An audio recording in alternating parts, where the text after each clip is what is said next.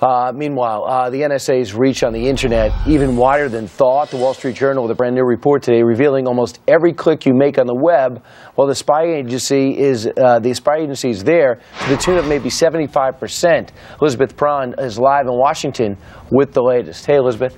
Good morning, guys. You're right. Watch where you click and even what you write in your next email. The Wall Street Journal publishing a report that paints a picture of a much more expansive surveillance network at the National Security Agency. So just how big are we talking? Well, the capacity to have access to 3/4 of all U.S. web traffic.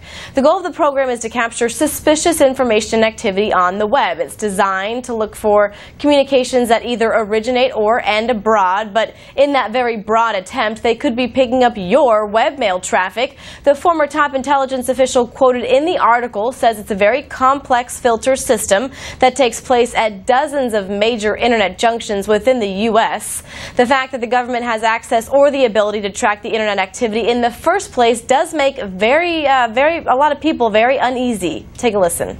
One of the problems with the NSA's talking points is that the NSA has for a very long time used word games when it describes its authorities publicly.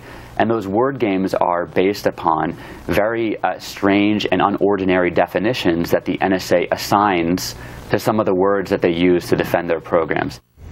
In the Wall Street Journal's report, however, the NSA does defend its practices. A spokeswoman says it's a very legal and respectful of Americans' privacy. She also writes, if American communications are incidentally collected during the process, the agency follows, quote, minimization procedures that are approved by the U.S. Attorney General and designed to protect the privacy of United States persons. As you remember, though, last week we did learn the NSA breached privacy rules and overstepped its legal authority thousands of times over since 2008. Steve, Anna, Brian, back to you. All right, Elizabeth, thank you very much. You know what? Every day, a new revelation. I wouldn't be surprised if people were watching us right now.